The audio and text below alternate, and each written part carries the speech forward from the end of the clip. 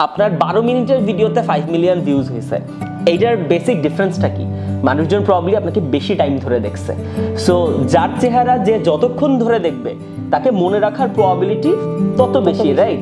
And 12 মিনিটের video যখন আপনি মানুষকে দেখাইতে পারেন, মানুষজন যখন ওইটার সাথে ইউজ টু হয়, তখন আপনি মানুষের জীবনের একটা পার্ট হন।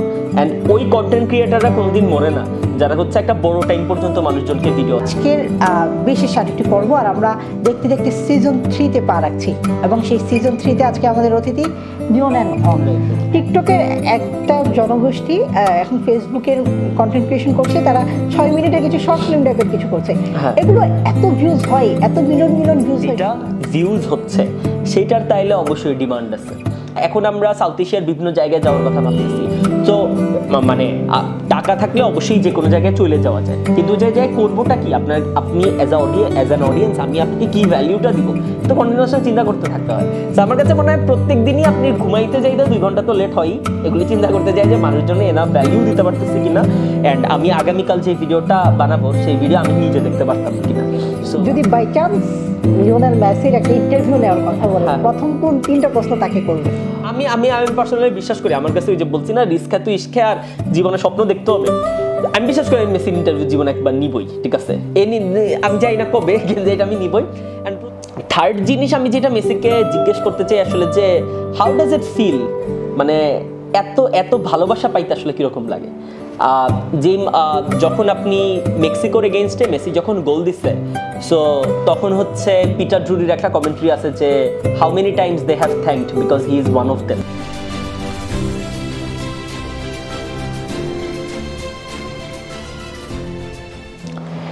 সাধারণ মানুষের অসাধারণ অনেক গল্প থাকে, সেই গল্পের বাঁকে বাঁকে থাকে সংগ্রাম, সাফল্য ও নানান রকম অর্জন।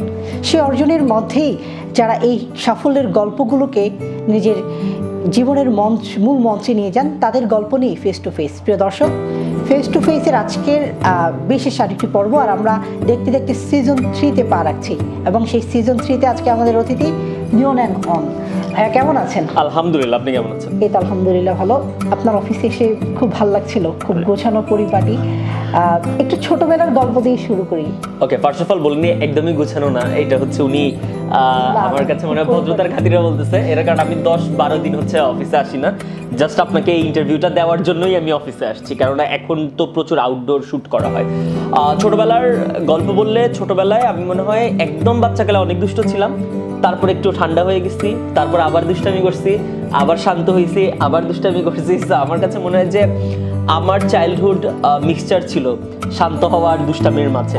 বাট একদম ছোটবেলা থেকেই খেলাধুলা আমার বিশাল পছন্দ ছিল। আমার কাছে মনে হয় যে 7-8 বছরে যখন বাচ্চারা হয়তো কার্টুন অনেক বেশি দেখে, আমি হচ্ছে বাসার রিমোট নিয়ে হচ্ছে কোনো একটা টেস্ট ম্যাচ দেখতাম, বুঝতাম না কিছু, ঠিক আছে, জাস্ট দেখতেছি। এবং আমার মনে আছে যে আমার কাজিন এসে আমাকে বলতো, যে বড় ভাই কাজিন ছিল, চাচাতো ভাই, সে এসে বলতো যে ওয়ান ডে দেখো ঠিক আছে, বাট টেস্ট কি দেখো তুমি 5 দিন ধরে? আমি বললাম যে ভাই ভাল লাগে, জাস্ট মানুষজন খেলতেছে। So that was my childhood. পড়াশোনায় ভালো ছিলাম, পরে খারাপ হয়ে গেছি। আর হচ্ছে বাবা মার সাথে, মানে বাবা মাকে একসময় অনেক দুষ্টামি করে অনেক বিরক্ত করছি, কিন্তু পরে হচ্ছে আবার ভালো রেজাল্ট করে কিছুটা টাইমে খুশিও। সবচেয়ে বেশি আসলে দুষ্টামির মূল কারণ কি ছিল? দুষ্টামি চঞ্চল ছিলাম, মানে কিছু একটা ধীরস্থির থাকা একদমই আমার পছন্দ ছিল না। আমি হচ্ছে দৌড়াইতে হবে, এক জায়গায় থেকে আরেক জায়গায় বসতে হবে। আমার বাসায় হচ্ছে একটা ফ্যামিলি ফাংশনের হলুদের একটা অনুষ্ঠানের একটা ভিডিও আছে, যেটা হচ্ছে এখনো আমরা মাঝে মাঝে দেখি যে আমার মা কন্টিনিউয়াসলি চেষ্টা করতেছে আমাকে হচ্ছে যে স্টেজ ওই জায়গায় বসায় রাখার জন্য, কিন্তু আমি বসতে চাইতেছি না, আমি বারবার চলে যাবো। So that was me. আচ্ছা, খেলাধুলা নিয়ে আসলে ছোটবেলার পাগলামিগুলো কেমন ছিল? আমার কাছে মনে হয় যে আমার ছোটবেলায় খেলাধুলা দেখার একটা বড় কারণ হচ্ছে আমার 2 মামা, বড় মামা আর ছোট মামা, দুইজনই খেলাধুলা বিশাল পছন্দ করে। আমি একদম 2002 ওয়ার্ল্ড কাপ, এটা অনেকেই বিশ্বাস করতে চায় না, 2002 ওয়ার্ল্ড কাপে কিন্তু ব্রাজিল যখন হচ্ছে ফাইনাল জিতে, তখন ওই ওয়ার্ল্ড কাপের ফাইনাল কিন্তু আমি দেখছি, ঠিক আছে? আমার একদম খুবই স্পষ্টভাবে সবকিছু মনে আছে, ব্যাপারটা এরকম না, কিন্তু আমি দেখছি, দ্যাট আই নো। সো একদম বাচ্চাকালেই 2002 ওয়ার্ল্ড কাপে আমাকে বসায় দেওয়া হয়েছে, বলছে যে ব্রাজিল ভালো খেলে, ব্রাজিলের খেলাটালা তুই দেখে। এটা বলে তো বয়স বুঝে যাবে মানুষজন, খুবই 5-6 বছর এরকম ধরে রাখেন আপনারা। সো ওই সময় বা 2003 ওয়ার্ল্ড কাপে আমার বড় মা বলছিল যে অস্ট্রেলিয়া ভালো টিম, অস্ট্রেলিয়াকে সাপোর্ট করিস, এরকম আর কি। সো আমার কাছে মানে এই ছোটবেলা থেকেই খেলাধুলার প্রতি একটা বিরাট আগ্রহের এক কারণ মামারা, ছোট মামা আবার আর্জেন্টিনা সাপোর্ট করতো, ঠিক আছে। বড় মামা হচ্ছে পাকিস্তানের এগেইনস্টে ছিল, কিন্তু ছোট মামা আর পাকিস্তান সাপোর্ট করতো ক্রিকেটে। সো এরকম আর কি, তাদের ভিতরে কন্ট্রাডিকশন ছিল, অ্যান্ড এই কারণে কন্টিনিউয়াসলি খেলাধুলা নিয়ে কথাবার্তা হইতো। অ্যান্ড আরেকটা বড় কারণ ছিল যে আমি যেই এলাকাতে বড় হয়েছি সেই এলাকাতে আমরা সবসময় ছোটবেলায় হচ্ছে বিকালবেলা ক্রিকেট খেলতাম। সো ওইটার কারণে মনে হয় খেলাধুলার প্রতি অনেক আগ্রহ আর কি। আচ্ছা, এই যে সোশ্যাল প্ল্যাটফর্মে কন্টেন্ট ক্রিয়েশনে এসেছেন, একটা সময় ছিল যে সময়টাতে অনেকে চিন্তা করতো যে আসলে কন্টেন্ট ক্রিয়েশনটা আসলে কীভাবে হবে, কোন দিক দিয়ে করব। একটা সময় ছিল যে আজ থেকে আরো 5 বছর আগে আমরা সকলে ব্লগ নামে একটা কিছু চিনতাম, বাট এখন যে কন্টেন্ট ক্রিয়েশনের অনেক মাত্রা যোগ হয়েছে, কেউ খেলাধুলা নিয়ে করছে, কেউ বিশ্লেষণ করছে, অনেক ধরনের মাত্রা যোগ হয়েছে। তা আপনি সে একটা মাত্রা যেটা নতুনভাবে সকলকে বুঝাবার চেষ্টা করছেন এবং সেই কন্টেন্ট ক্রিয়েশন খুব অল্প সময়ের মধ্যে সাফল্য ছুঁয়ে দিয়েছেন। তো এই যে কন্টেন্ট ক্রিয়েশনে আসার শুরুটা আসলে কিভাবে হলো, বা কখন থেকে মনে হলো যে এই দিকটাতে, স্পোর্টসের দিকটাতে আসলে আসা উচিত? আচ্ছা, আমি তো আমার ভিডিও মেকিং এর প্রথম 1 বছর আসলে স্পোর্টস নিয়ে কথাবার্তা বলি নাই, তখন অনেক ডিফারেন্ট টাইপস অফ ভিডিও বানানোর চেষ্টা করছি। 2020 সালে আমার বারবার, আমি যখনই সাল বলতেছি আমার কাছে মনে হচ্ছে ঠিক বলতেছি কিনা, ঠিক আছে সালগুলা 2020 মানে হচ্ছে কোভিড এর টাইমটা যখন স্টার্ট হয়েছে, তখনই তো বাংলাদেশে অনেক কন্টেন্ট ক্রিয়েটাররা আমার কাছে মনে হয় স্টার্ট করছে। এটার কারণ হচ্ছে যে, এটা আমি সবসময় বলি, কোনো কন্টেন্ট ক্রিয়েটার যদি আপনাকে বলে যে সে অনেক প্ল্যানিং নিয়ে স্টার্ট করছে, প্রবাবলি 90% মিথ্যা কথা বলতেছে। এটার কারণ হচ্ছে যে অধিকাংশ কন্টেন্ট ক্রিয়েটারদের ক্ষেত্রেই হয় যে ওয়ান ফাইন মর্নিং তারা ঘুম থেকে উঠে কোনো একটা ভিডিও বানাইছে, দ্যাট ওয়েন্ট ভাইরাল, অ্যান্ড তারপর হচ্ছে সে কন্টিনিউয়াসলি আরো ভিডিও বানানো স্টার্ট করছে। সো 2020 সালে স্টার্ট করছিলাম, জাস্ট বোর্ড, কোভিড চলতেছে, লকডাউন চলতেছে, এই টাইমে ভিডিও বানাইতে থাকা। কিছু ভিডিও বানানোর পরে রিয়েলাইজ করছি যে না, ভিডিও ভালো পারফর্ম করতেছে, তাইলে প্রবাবলি একটা রেসপন্সিবিলিটি আছে ভিডিও বানাইতে থাকার। তারপর 2021 সালে হচ্ছে আমরা স্পোর্টসের দিকে মুভ করলাম। এটার কারণ হচ্ছে আমার কাছে মনে হয় যে স্পোর্টস ইনফোটেইনমেন্ট নিয়ে অনেক কাজ করে। আপনি প্রচুর অ্যানালিস্ট দেখবেন, আপনি প্রচুর বিশ্লেষক দেখবেন, বাট কতজন আসলে স্পোর্টস এন্টারটেইনমেন্ট নিয়ে কাজ করে। ধরেন 2022 সালে টিকটকে বেস্ট স্পোর্টস ক্রিয়েটার হিসেবে অ্যাওয়ার্ড পাইছে খাবিলি, ঠিক আছে। আচ্ছা, বাংলাদেশে বলতো কি খাবিলিম কি হিসাবে অ্যাওয়ার্ড পায়, ও তো এই ভিডিও বানায়, রাইট? কিন্তু সে কিন্তু হচ্ছে জলাতান ইব্রাহিমোভিচের সাথে হোক, তার যে কোলাবোরেশন গুলো, ওই হিসাবে কিন্তু তাকে স্পোর্টস ক্রিয়েটর হিসেবে কনসিডার করা হয়। তো বাংলাদেশে বলবে যে স্পোর্টস অ্যানালাইসিস করে না কেন। সো এইটাই ইন্টারেস্টিং ব্যাপার যে স্পোর্টস এন্টারটেইনমেন্ট বলে একটা বিশাল সেক্টর আছে, যে জায়গায় হচ্ছে আপনার কেবলমাত্র অ্যানালিটিক্যাল, খেলাধুলা নিয়ে অ্যানালিটিক্যাল হইলেই যে স্পোর্টস নিয়ে কথা বলা হয়, ব্যাপারটা এরকম না। কে আসলে স্পোর্টস ক্রিয়েটার? আমার কাছে মনে হয় এনিওয়ান যে স্পোর্টস জিনিসটাকে পপুলারাইজ করতেছে মানুষজনের কাছে, সেই স্পোর্টস ক্রিয়েটার, রাইট? সো 2021 সালে আমাদের কাছে মনে হয়েছে যে আমরা স্পোর্টস এন্টারটেইনমেন্ট নিয়ে কাজ করব, মানুষজনের কাছে স্পোর্টসকে আরো পপুলার করব, অ্যান্ড মানুষজনকে স্পোর্টস সম্পর্কে আরো ভালো লাগাবো। সো দ্যাটস ওয়াই স্পোর্টস নিয়ে ভিডিও বানানো শুরু। প্রথম কোন কন্টেন্টের সবচেয়ে বেশি মানুষের কাছে পৌঁছে যায় বা সাড়া পায়? আমার কাছে মনে হয় যে একদম শুরুর দিকে বলে 2020 সালের দিকে যখন আমি ভিডিও বানাচ্ছি, একটা ভিডিও ছিল যে কোভিডের টাইমে আমরা প্রচুর ভিডিও কল করতাম, রাইট? এটার কারণ হচ্ছে যে বন্ধু বান্ধবদের আমরা হঠাৎ করে মিস করা স্টার্ট করছি, অনেক দেখা হচ্ছে না যেহেতু। সো ভিডিও কলে কি টাইপের মানুষজন থাকে সেটা নিয়ে ভিডিও বানাইছিলাম। আমার মনে আছে যে আমি ভিডিওটা বানাই মনে হয় ঘুমাইতে গেছিলাম, ঘুম থেকে উঠে দেখি যে ইট ওয়েন্ট ভাইরাল, 1200-1500 শেয়ার হয়ে গেছে 2 ঘন্টার ভিতরে, ঠিক আছে। অ্যান্ড মানুষজন হচ্ছে going crazy about it, and ওই ভিডিও লাস্টে 18,000-এর মতো শেয়ার হয়েছে, এরকম 35,000 মনে হয় কমেন্ট ছিল, I don't know the exact number.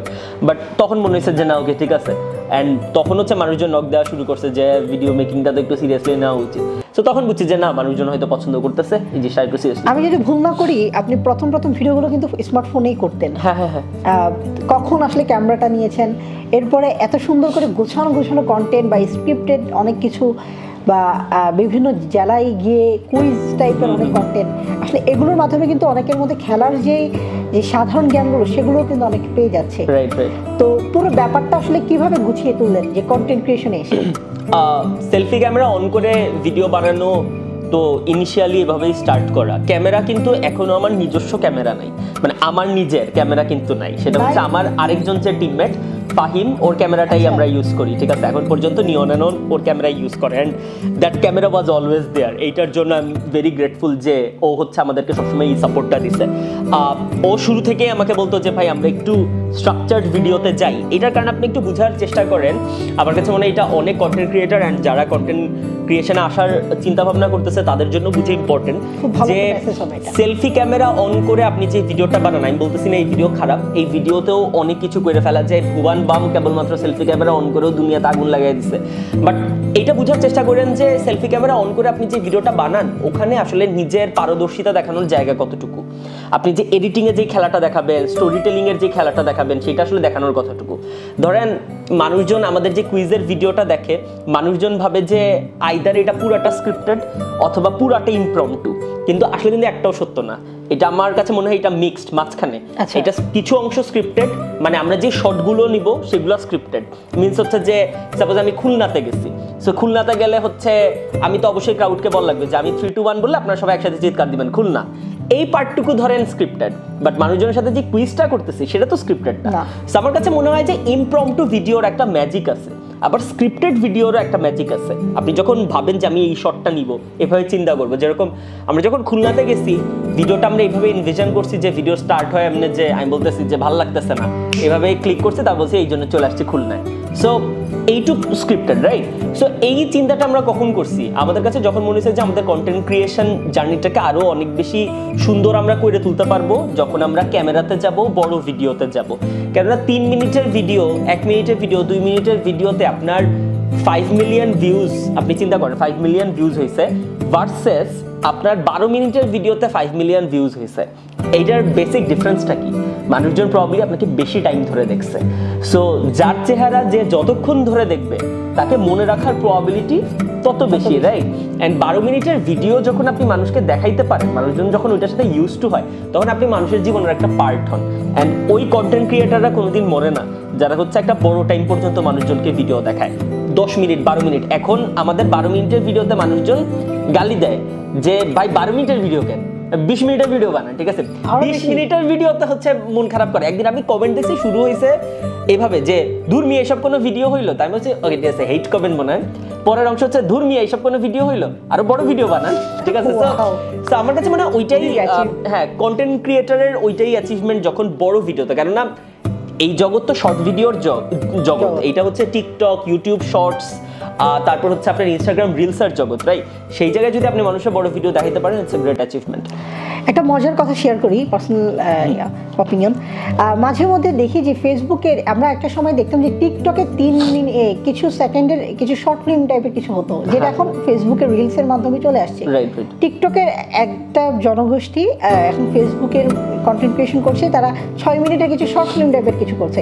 এগুলো এত ভিউজ হয়, এত মিলিয়ন ভিউজ হয়, মানে খুব অল্প সময়। এটা হওয়ার আসলে কি কারণ বলে মনে করেন? দেখেন, এই জায়গায় বোঝা খুব ইম্পর্টেন্ট যে কোনো ভিডিও যেটা ভিউজ হচ্ছে সেটার তাইলে অবশ্যই ডিমান্ড আছে। আমি তো ইকোনমিক্সে পড়াশোনা করছি, সো আমি বিশ্বাসই করি না যে মানুষজন বলে না যে এই ভিডিও কেমনে এত ভিউজ পাচ্ছে, মানুষ দেখতেছে এই জন্য ভিউজ পাচ্ছে। কারণে হোক, দেখেন কে কোন কারণে পপুলার হইতে চায়, আমি আপনাকে এখন 20টা টপিক বলে দিতে পারবো যেগুলোতে আমি কথা বললে 10 মিলিয়ন ভিউজ হবে, আই নো দ্যাট, বাট আমি ওটা বানাবো না। এটার কারণ হচ্ছে যে আমি পজিটিভ কারণে মানুষের কাছে পৌঁছাইতে চাই, রাইট? নেগেটিভ কারণে পৌঁছাইতে চাই না। সো অনেকের কাছে এটা ম্যাটার করে না, সে ভাবে যে কারণেই হোক আমি মানুষের কাছে পৌঁছাই, আমি টাকাটা ইনকাম করি, সেটা হয়তো সে শর্ট রানে চিন্তা করতেছে। কিন্তু আমরা যারা লং রানে চিন্তা করি, আমি জানি যে এখন আমি একটা উল্টাপাল্টা কথা বলে দিলাম, সেটাতে মানুষ আমাকে গালি দিল, ফেসবুক তো গালি বুঝে না, কারণ আপনি বাংলায় গালি দিচ্ছেন, ফেসবুক ভাবতেছে যে এঙ্গেজমেন্ট হইতেছে, ওরে এই ভিডিও আরো পুশ করি, ঠিক আছে? সো ওই ভিউ হইলো, ওই ভিউর আমার দরকার নাই, অনেক মানুষের হয়তো দরকার আছে। সো যে কোনো ভিডিও যেটা ভিউজ হচ্ছে, মানুষজন এটা দেখতেছে, সেটা গালি দেওয়ার জন্য হোক, সেটা প্রশংসা করার জন্য হোক, যেই কারণেই হোক।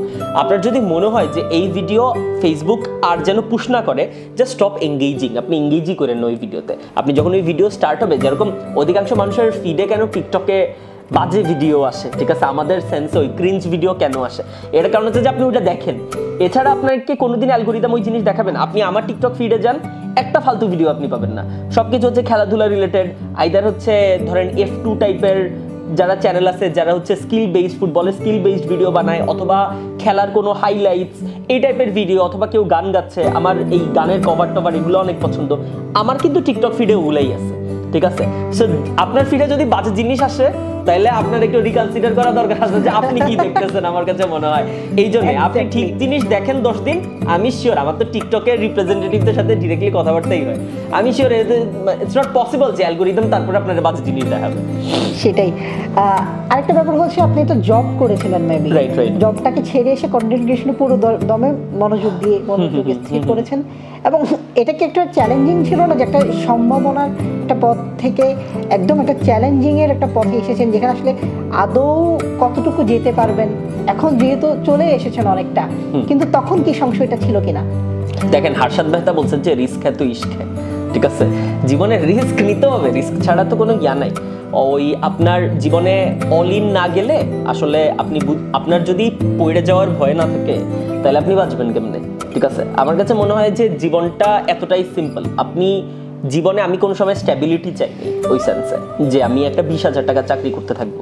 যদিও আমি যে জায়গায় চাকরি করতেছিলাম আমার সম্ভাবনা ওই জায়গায় অনেক বেশি ছিল। আমি টেমনেট স্কুলে জব করতেছিলাম, ওই জায়গার থেকে অনেক কন্টেন্ট ক্রিয়েটাররা ওখানে নিজেরাও চাকরি করে অ্যান্ড ইনভলভ, রাইট? আইমান ভাই is a great mentor, Munzarin আপু ছিল সেই জায়গায়, ঠিক আছে? রাফসান ভাই is there as well, Shakib বিন রশিদ ভাই is also there as well. So অনেক মানুষ যাদেরকে আমি চিনি অ্যান্ড যারা আমাকে একটা বড় টাইম পর্যন্ত যারা আমার মেন্টর হিসাবে ছিল, রাইট? কিন্তু আমার কাছে মনে হয়েছে যে আমি টেমনেট স্কুলের যে জবটা, এটাই আমি চাকরি ছাড়ার সময় বলছিলাম যে আমি ওইটার প্রতি ডিসঅনেস্ট হচ্ছি। এটার কারণে আমার মাথায় সারাক্ষণ নিয়ন চলে যে কিভাবে কি করতে হবে। এমন না যে আমি আমার জবে খারাপ করতেছিলাম, কিন্তু আমার কাছে মনে হয় যে ডাবল টাইমিং আমি করতে পারবো না। এক টাইম হয়তো এরকম আসতে পারে যে নিয়ন এন্ড অনের যে ফাংশন সেটা এতটাই অটোমেটেড হয়ে গেছে যে আমি কোনো একটা চাকরিতে মনোযোগ দিতে পারতেছি, অন্যের জন্য কাজ করতে পারতেছি। বাট অ্যাট দিস মোমেন্ট আমার কাছে মনে হয় স্পেশালি 2022 যখন আমি চাকরিটা ছাড়ছি, এইটা আমার মানে গ্রোথ পিরিয়ড ছিল। এখনো গ্রোথ পিরিয়ড আছে, আরো সামনের অনেক বছর গ্রোথ পিরিয়ড থাকবে। বাট আমার কাছে মনে হয় তখন নিয়ন এন্ড অন আমরা যে স্টার্ট করতেছিলাম জিনিসপাতি ভালোভাবে স্ট্রাকচার অনুযায়ী আগানো, সেই জন্য আমার কাছে মনে হয়েছে যে চাকরিটা ছাড়তে হবে। রিস্ক অনেক বেশি রিস্ক ছিল। একটা ভালো অ্যামাউন্টের স্যালারি হচ্ছে আমি ছাইড়ে উল্টা অফিস নিয়ে সে জায়গায় টাকা খরচ করব, এই রিস্ক তো সবসময় ছিলই। কিন্তু এই রিস্ক যদি না নিতাম তাহলে হয়তো আমরা গ্লোব সকার অ্যাওয়ার্ডস অ্যাটেন্ড করতে পারতাম না, আমরা ওয়ার্ল্ড কাপও দেখতে পারতাম না। এর কারণ হচ্ছে কেউ তো আমার 15 দিনের ছুটি দিত না। এটাই। বাসার আসলে সবার সাপোর্টটা কেমন ছিল? বাসার সাপোর্ট হিউজ। আপনি এখনো আমার বাসায় গেলে দেখবেন যে আমার বাপ মা কোনো একটা ভিডিও আমার বসে দেখতেছে, ঠিক আছে, টিভিতে বড় স্ক্রিনে। অ্যান্ড এমন না, এখন তো তারপরেও যে ভিডিওগুলো বানাই ওগুলো মোরাললেস বুঝে, কারণ অনেক স্পোর্টস এন্টারটেইনমেন্ট নিয়ে হয়। আগে যদি এমন হতো যে সাপোজ রিয়াল মাদ্রিদ বার্সেলোনার কোনো একটা ম্যাচ নিয়ে আমি কথাবার্তা বলতেছি, ওইটাও দেখলাম দুইজন বসে দেখতেছে, কিচ্ছু বুঝতেছে না, হাইসা তাকে আছে স্ক্রিনের দিকে, ঠিক আছে? তা আমি মাঝে মাঝে বাসায় ঢুকে বলতাম তুমি কি বুঝতেছো এই যে আমি বলতেছি যে সাপোজ করতো আর সেফ দিচ্ছে, এটা কি বুঝছো? কিছু বুঝতেছি না, ভালো লাগতেছে তুই কথা বলতেছিস, এরকম আর কি। সো যে কোনো ক্রিয়েটার যার ফ্যামিলির আসলে সাপোর্ট নাই, আমার কাছে মনে হয় তার একটা বড় এনার্জি যায় ফ্যামিলির যেই সাপোর্টটা, সেই ফ্যামিলির সাপোর্টটা অ্যাচিভ করার ক্ষেত্রে। আমার ক্ষেত্রে আমি অনেক বেশি ফরচুনেট যে আমার ওই এনার্জি ওখানে যাওয়া লাগে নাই, উল্টা ওখান থেকে অনেক পজিটিভ এনার্জি আমার কাছে আসে। একটা ব্যাপার হচ্ছে যে খুব অল্প সময়ে কিন্তু আপনার গ্রোথটা হচ্ছে, আমি দেখলাম বাংলাদেশ ছাপে আপনি বাইরের দেশে গিয়ে একটা মাল্টিন্যাশনাল একটা ইভেন্ট থেকে আপনি অংশগ্রহণ করেছেন এবং সেখান থেকে একটা অর্জন এনেছেন। আসলে এটার অনুভূতিটা আসলে কি, এবং সেখানে যোগদানের পুরো ইয়াটা কিভাবে ছিল, খবরটা কিভাবে পেলেন? ফার্স্ট অফ অল মানে এইটা নিয়ে আমি জানি না আপনাদের ইন্টারভিউটা কবে প্রচারিত হবে, বাট এইটা নিয়ে হচ্ছে আগামী 2 দিনের ভিতরে একটা ভিডিও আসবে কিভাবে আমরা আসলে গ্লোব সকার অ্যাওয়ার্ডস অ্যাটেন্ড করছি। এটা হচ্ছে টিকটক বেসিক্যালি এটাকে স্পন্সর করে। সো টিকটক গ্লোব সকার অ্যাওয়ার্ডস আর কি, এটা দুবাইতে হয় এটা। সো ইনিশিয়াল আমাদেরকে বলা হয়েছিল যে একমাত্র সাউথ এশিয়ান স্পোর্টস ক্রিয়েটার হিসেবে আমরা এই জায়গায় জয়েন করতে পারি যদি আমরা চাই। হ্যাঁ, সাউথ এশিয়ার একমাত্র সাউথ এশিয়ান স্পোর্টস ক্রিয়েটার হিসেবে। বাট এই জায়গায় ক্যাচ ছিল যে আমাদের ঢুকার যে অ্যাক্সেসটা, সেই অ্যাক্সেসটা তারা ম্যানেজ করে দিবে, কিন্তু যত কস্ট এই জায়গায় আমাদের যাওয়ার খরচ অথবা আমাদের অ্যাকোমোডেশন সবকিছু আমাদের বিয়ার করতে হবে। সো আমরা এটা চাই কি না এটাই বলা হয়েছে টিকটক থেকে। তো আমার কাছে মনে হয়েছে যে once in a life time opportunity, আমার যত কষ্ট করেই হোক এই জিনিসটা অ্যাকোয়ার করা উচিত। এটার কারণ হচ্ছে যে মানুষজনকে আমি ওই সাপোজ লাতান ইব্রাহিমোভিচকে সামনাসামনি দেখাইতে পারতেছি, অথবা এরকম একটা ইভেন্টে আমি নিজের দেশকেও রিপ্রেজেন্ট করতেছি, the only south Asian creator, right? Not only Bangladesh, পুরো সাউথ এশিয়ার রিপ্রেজেন্ট করতেছে। It's a huge thing. So আমাদের যত কষ্ট ওগুলো আমরাই বিয়ার করছি, তারপর ওখানে গেছি, অ্যাটেন্ড করছি, and it was a great experience. মানে এইটা আসলে এখনো যখন আমি চিন্তা করি যে এটা হয়েছে নাকি, এখন আমি নিজেরে বলি যে ডোন্ট নো, হয়তো একদিন ঘুম থেকে উঠে পাবো যে আসলে হয়নি এগুলো আর কি। সো আসলে এটা তো একটা স্বপ্নের মতোই। হ্যাঁ, আনডাউটেডলি। আমি সাপোজ রিয়াল মাদ্রিদ ফ্যান, এখন আমি যখন সার্জিও রামোসকে যখন সামনাসামনি দেখছি, এটা তো আমার জন্য ভাষায় প্রকাশ করার মতো না আর কি, যে আমি এটা কেমনে এক্সপ্লেইন করবো যে আমার কাছে কেমন লাগছে। মানে যাদের খেলা আপনি একদম ছোটবেলা থেকে দেখে বড় হয়েছেন অ্যান্ড ফ্যান বয়িং করছেন, কোনো এক রাতে হয়তো যে গোল দিচ্ছে এই কারণে আপনি শান্তিতে ঘুমাইতে যেতে পারছেন, তারা যখন আপনি সামনাসামনি দেখেন তখন ওই এক্সপিরিয়েন্স অন্যরকম হয়। সো আমার কাছে মনে হয় যে ওইটাই ছিল। আর আমরা সবসময় চেষ্টা করছি যে আমরা এই বছর ইনশাল্লাহ চেষ্টা করব যে যত ইন্টারন্যাশনাল ইভেন্ট আরও কভার করা যায়, যত বাইরের দেশের গল্প বলা যায়, এমন অনেকই আছে। সাপোজ আমাদের এশিয়াতেও তো প্রচুর রাইভালরি আছে ফুটবল ক্লাবের, সো আমরা চেষ্টা করবো ওগুলো মানুষের সামনে তুলে ধরার জন্য, অ্যান্ড কেবলমাত্র বাংলাদেশ না, পুরো ইন্টারন্যাশনালি যতটুকু অপারেট করা যায়। কাতার বিশ্বকাপেও তো অংশ নিয়েছেন এবং অনেকগুলো ম্যাচ আমরা আপনার মুঠোফোনে যে ভিডিও, সেই ভিডিওগুলো দেখেছি। আসলে এমনি টিভি স্ক্রিনে দেখা এবং বাংলাদেশি কারো থেকে ফোন থেকে মেসিকে দেখা, এটা আসলে অনুভূতিটা আসলে আমার নিজেরই খুব ভালো লাগছিল। কেমন ওই সময়ের ফিলিংসটা কেমন আপনার? আমরা তো বেসিক্যালি আমরা গ্লোব সকার অ্যাওয়ার্ডস অ্যাটেন্ড করার আগে হচ্ছে আর্জেন্টিনার ইউএইর একটা ম্যাচ ছিল আবুধাবিতে, ওইটা হচ্ছে আমরা অ্যাটেন্ড করছিলাম। That was a friendly match, but ওই ফ্রেন্ডলি ম্যাচেই আমাদের যেই অনুভূতি হয়েছে ওইটাই আমরা বুঝতেছিলাম যে ওয়ার্ল্ড কাপের কোনো ম্যাচে যখন আমরা ঢুকবো দ্যাট উইল বি মানে সামথিং এলস। সো আমরা লুসাইল স্টেডিয়ামে প্রায় 89,000 প্রায় আপনার 89,000 মানুষের মতো মানুষের একটা ক্রাউডে ব্রাজিল আর সার্বিয়ার ম্যাচ দেখছি। That was amazing. আমার কাছে মনে হয় যখন আমরা স্টেডিয়ামের ভিতরে ঢুকছি, ইট ফেল্ট লাইক যে কোনো মানে সব বাংলাদেশি ফ্যানদের আমরা রিপ্রেজেন্টেটিভ। কেননা আমাদের ওয়ার্ল্ড কাপে যাওয়ার কারণই এইটা ছিল যে আমরা নিজেদের লেন্স দিয়ে আপনাদেরকে ওয়ার্ল্ড কাপটা দেখাইতে পারি কিনা। দেখবেন যে ওয়ার্ল্ড কাপের ভ্লগগুলো যদি আপনারা দেখেন তাহলে দেখবেন যে এটাতে ক্যামেরা প্রচুর শেকি, ঠিক আছে? মানে ক্যামেরা এরকম না যে আমরা তো চাইলে ক্যামেরা এক জায়গায় বসাই দিতে পারতাম, আপনাদের দেখতে, আমরা ওটা চাইনি। আমরা যখন ম্যাচ দেখছি আমাদের যে এক্সপিরিয়েন্স, আপনি যখন চিল্লান তখন আপনার চোখ তো নড়ে নাকি হচ্ছে আপনার চোখ স্টেবল থাকে না। সো আমার কাছে মনে হয় আমার চোখের যেই এক্সপিরিয়েন্সটা, প্রচুর আশেপাশে এক্সাইটমেন্ট হইতেছে, এদিকে চিল্লাপাল্লা হইতেছে, এদিকে এক এক জিনিস হইতেছে, পুরো জিনিসটাকে মানুষজনকে আমরা দেখানোর চেষ্টা করছি, and that was our target. So felt amazing, এটাই আর কি।